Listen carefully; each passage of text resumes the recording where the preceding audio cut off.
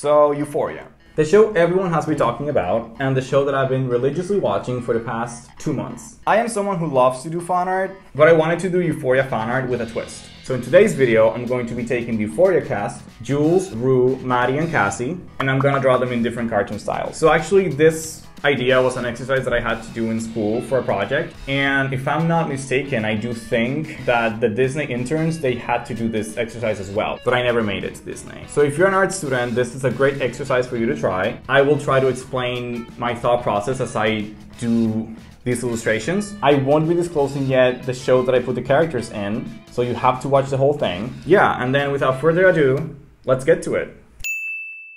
First, let's start with Rue, our girl Zendaya, and I have decided to put her in the Hey Arnold universe for a lot of reasons actually. So even though Hey Arnold is a show for kids, I do think it always had a sense of maturity to it, and at some points it definitely was a little bit dark too, which makes me think that Rue fits in that world. I definitely think Arnold would be there to help Rue out whenever she's in a mess, because he's that kind of guy for sure. So let's analyze the Hey Arnold style. Right out of the bat, I can see how they all have like very different head shapes.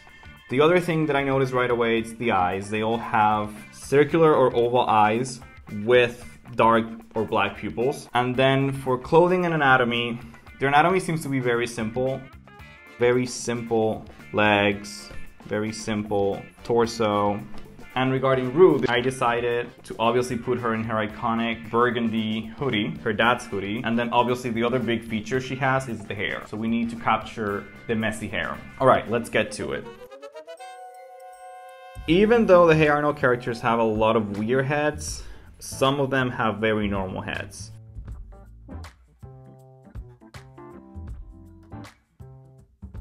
So something that I wanted to do was to capture this like slouchy pose that Rue has, because I think it's very characteristic of her, and also, you know, she's not a very happy character. She's definitely constantly tired or high, so I wanted to give her that slouch.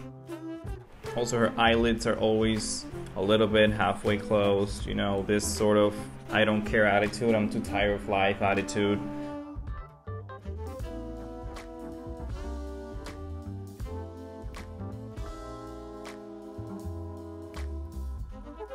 And then the last thing, now that we're done for the most part with it, Rue always has her ankles showing, and then she wears like chucks, like regular Converse.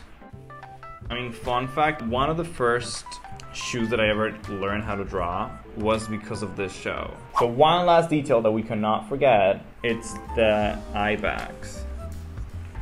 Like, of course Rue has eye bags here. Alright, so now that I have my sketch, well, my rough sketch ready, and I'm sort of happy with it, I'm gonna clean it up in the Hey Arnold style. So basically cleaning up in the Hey Arnold style seems to be very simple. Black outlines, very thin and uniform, and that's it. There's no shading, which makes my life a lot easier, so I'm very happy for that. So let's finish our Rue so we can plop her into her world.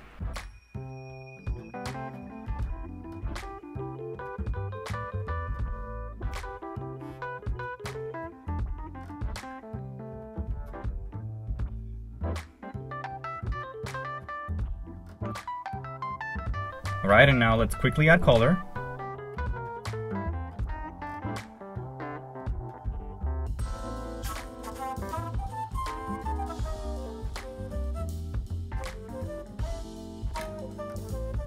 Alright, so now that we're done with the first character, with Rue, you can see her here, on her own, and now I'm gonna place her with the characters.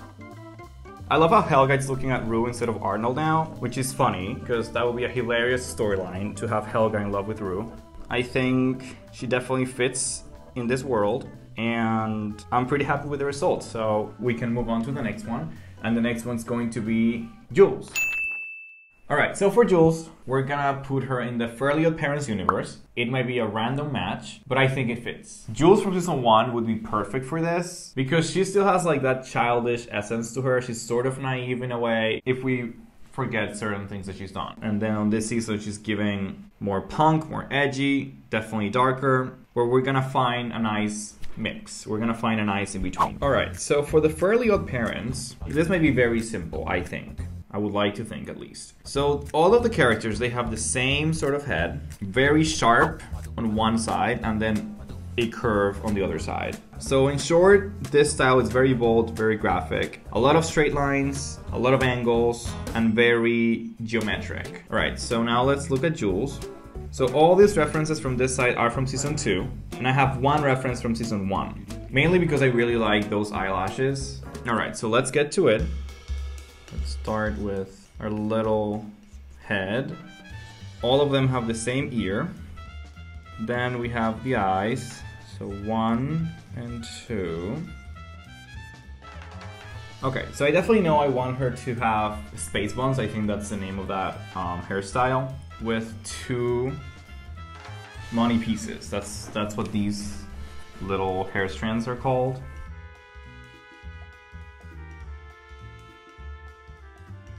Since this cartoon style is very graphic, it truly allows us to break certain rules and to break, you know, physics. There's like a few examples where sometimes some ponytails are floating.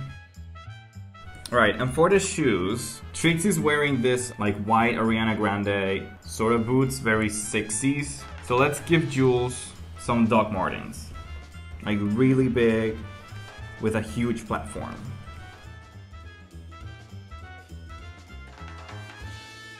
Alright, so I do like this one a lot. I do think it captures the essence of Jules. So yeah, so let's clean it up and then add some color to it. So since the style of the show is so bold and so graphic, I'm gonna go with the shape tool to ink this, because that's gonna give us a vectorized look and the lines will be sharper and cleaner.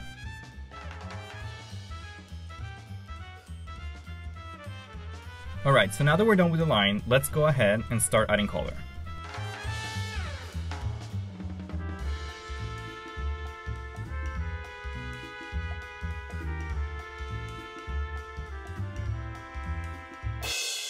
Alright, so I'm done with Jules. This is the final version.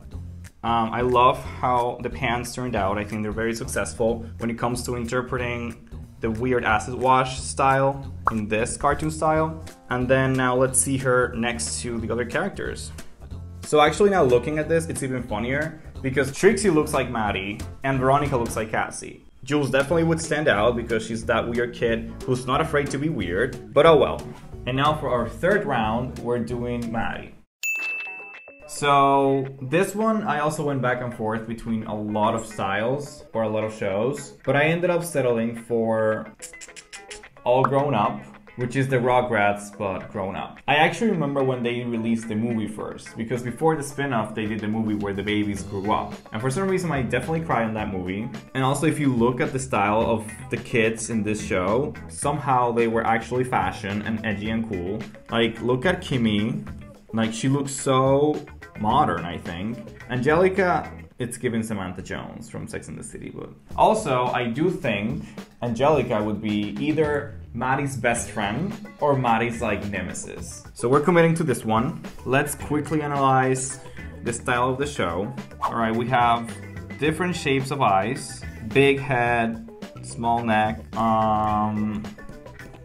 Okay, so this mouth is great. I think we could use lips like that for Maddie.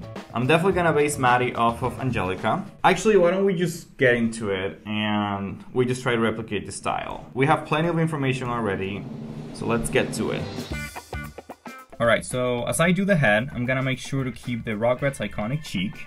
And for the body, I'm giving Maddie a tiny, tiny, tiny waist and big, big hips.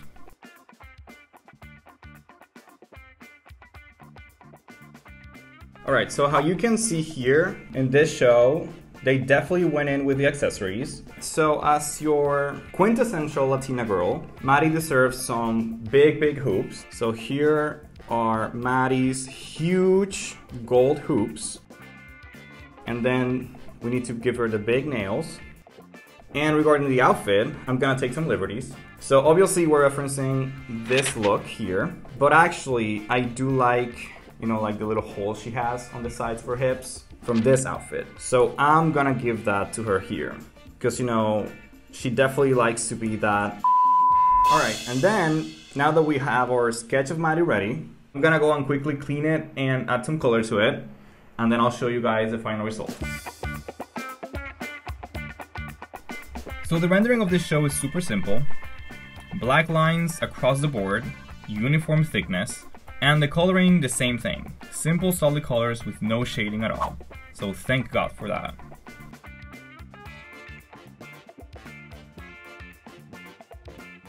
And Maddie's done. Here's the result. That's Maddie by herself. I love the tiny little purse, and I love the big nails because I couldn't do Maddie without nails. Also, let's put her with the rest of the cast. I think she definitely belongs in there. And this is her now with just Angelica. They literally look, actually no. Maddie looks ready to fight, but Angelica, it's actually threatened. So who knows, maybe she might be Angelica's bully. And Maddie probably saying like, you better be joking. That's actually my favorite line from the show. So that was our third character to do. And now we're ready to go and do our final character. Last but not least, here's our girl Cassie. Let's give some context here. Everyone remembers that iconic shot. That shot was giving art. It was giving Rapunzel. It was giving Snow White. She was like ready to call all the animals in the forest, even though she was like crying. Yes, I know. So she was giving, for me at least, she was giving Disney Princess, a very messed up and I don't want to say crazy, but crazy one. But Disney Princess regardless. So I'm putting her in the Disney universe or Disney Princess universe. Yeah, it fits. All right, so I'm sure everyone is familiar with this style. If you're not, I mean, I don't know under what rock you've been living. It's the most realistic one that we've done so far. So probably it's gonna be the hardest one to do, but it's fine, we're gonna do it. The eyes are all very almond eyes, beautiful flowy hair, your cliche and typical feminine figure. Those hands are very hard to draw. I've tried for years and still I struggle with them. So yes, let's start with Cassie then. As usual, I start with the head. Like I said, I'm gonna do Cassie based off the beautiful artsy picture or shot, but I'm gonna take some inspo from the Oklahoma outfit, and I'm not joking, I'm actually very serious. So even though she's a Disney princess now, she's going to have a crop top. Literally, I put all of them in crop tops. So I'm gonna add the tears, fake smile. It's sort of like she's trying to keep her shit together, and clearly she can't, but she's still trying. Okay, so we have the Cassie sketch ready, and now we have to clean it up. So let's see, or let's analyze the Disney style. All right, so for the Disney rendering style, they use what it's called the sculpted line. It's a line that you're painting with a lot of care. It's not like a random line that you just go and like. They color that line a tone darker than the inside. Here you can see the princesses have shading. But actually that's because it's the promo look. But if you look at any other film, for the most part, I'm sure they will not be shaded. But for this occasion, we're gonna do that soft, airbrushy shading style. All right, so I think that's it. Let's get to it, and then let's see how it turns out. This kind of line definitely takes a lot of time and a lot of patience, but we're going through it. All right, so that's the line. Let's go ahead and quickly color it.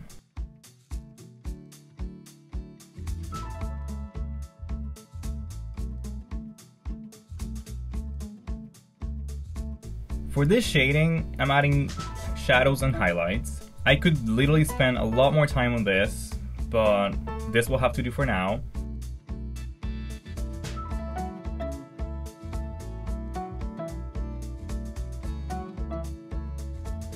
All right, and we're done with Cassie. So now let's look at the final.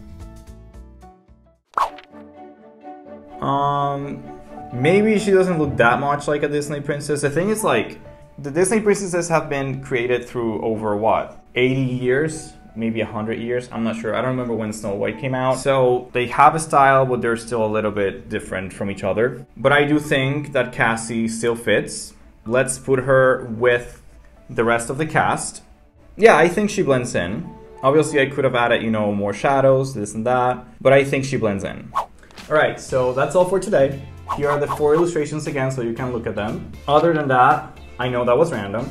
but it was fun. So let me know if you want to see a part 2 where I do Nate, Lexi, Call, and Fess. I hope you liked this video and learned something from it, or at least had a good time watching it. If you did, make sure to hit the like button and subscribe to the channel. I promise you that I will get better at outros and intros, and hopefully I will see you in the next one. I like that one.